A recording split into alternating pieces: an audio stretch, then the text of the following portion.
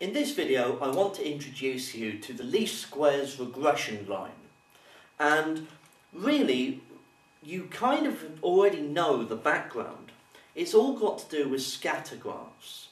Now scatter graphs are things that you will have met at GCSE level, and in scatter graphs what you usually ended up doing was when you'd plotted the data you usually ended up trying to draw a line of best fit, okay? And any time that you did this, you did it by eye, okay? You were doing it just trying to figure out, right, I've got about half the data this side, half the data that side.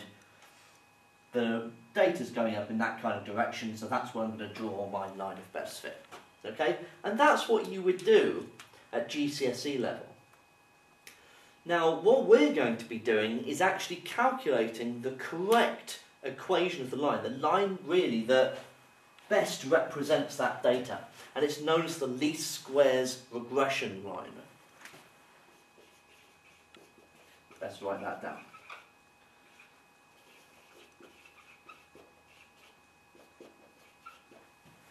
Okay.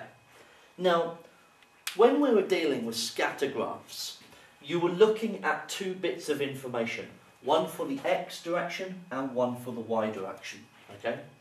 And what we are going to be tending to look at is an experiment that is being performed, and we're going to try and determine whether what we are doing and what we are able to change is affecting the other, and how it is affecting the other, okay?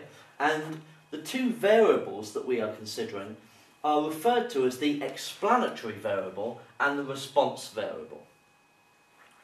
Now, what I mean by that is if I have an experiment, a controlled experiment, then the explanatory variable is the one that I am able to affect and change, okay? So, it might be that you're doing an experiment where, you know, like one of the basic science experiments where you're looking at a beaker of water, okay, and you are putting sugar into the beaker, a certain amount of sugar into the beaker, and you are timing how long it takes to dissolve the sugar, and what you're doing is you're keeping the water at certain temperatures. Okay, so you might be looking at different temperatures of the water. So you might have your Bunsen burner underneath. Okay, there's my poor flame. Okay, you might have your Bunsen burner underneath, and you are putting the water at different temperatures. Okay, so that the temperature of the water would be your explanatory variable, and the time that it took for the sugar to dissolve would be your response variable. So this, the actual response that you get is known as the response variable.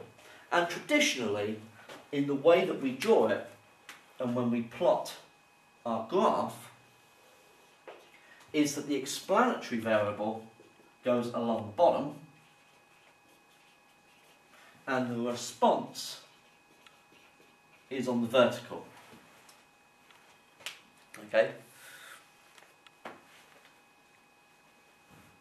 So that's traditionally how it is drawn. So let's say then I get my data and I plot it.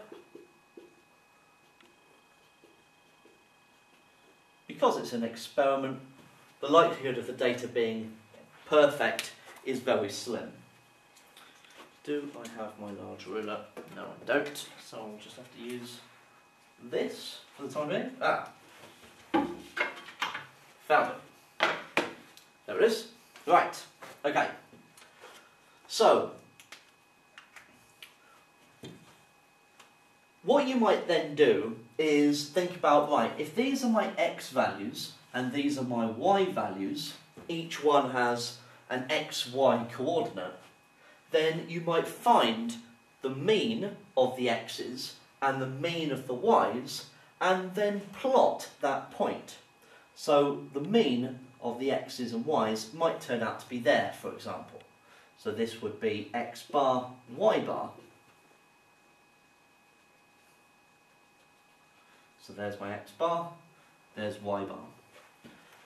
Because you would expect that if I was going to actually draw a line of best fit, or in this case my least squares regression line, it should go through the mean of the x's and the mean of the y's. It would make sense that it would go through that point.